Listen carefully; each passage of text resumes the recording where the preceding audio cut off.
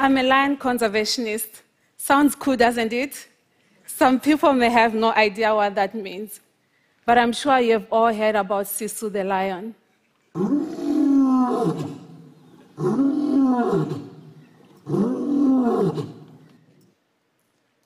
He rose no more.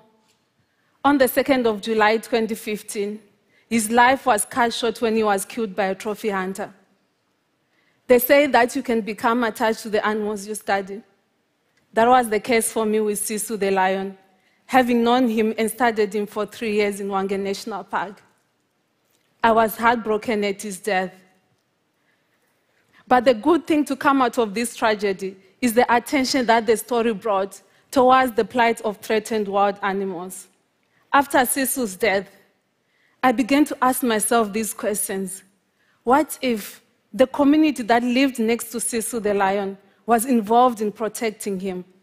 What if I had met Cecil when I was 10 years old instead of 29? Could I or my classmates have changed his fate?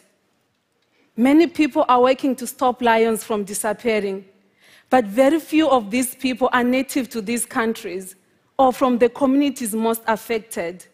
But the communities that live with the lions are the ones best positioned to help lions the most. Local people should be at the forefront of the solutions to the challenges facing their wildlife. Sometimes change can only come when the people most affected and impacted take charge. Local communities play an important role in fighting poaching and illegal wildlife trade, which are major threats affecting lions and other wildlife. Being a Black African woman in the sciences, the people I meet are always curious to know if I've always wanted to be a conservationist, because they don't meet a lot of conservationists who look like me. When I was growing up, I didn't even know that wildlife conservation was a career. The first time that I saw a wild animal in my home country was when I was 25 years old, even though lions and African wild dogs lived just a few miles away from my home. This is quite common in Zimbabwe, as many people are not exposed to wildlife, even though it's part of our heritage. When I was growing up, I didn't even know that lions lived in my backyard. When I stepped into Save Valley Conservancy on a cold winter morning 10 years ago to study African wild dogs for my master's research project, I was mesmerized by the beauty and the tranquility that surrounded me. I felt like I had found my passion and my purpose in life. I made a commitment that day that I was going to dedicate my life to protecting animals. I think of my childhood school days in Zimbabwe and the other kids I was in school with. Perhaps if we had a chance to interact with wildlife, more of my classmates would be working alongside me now.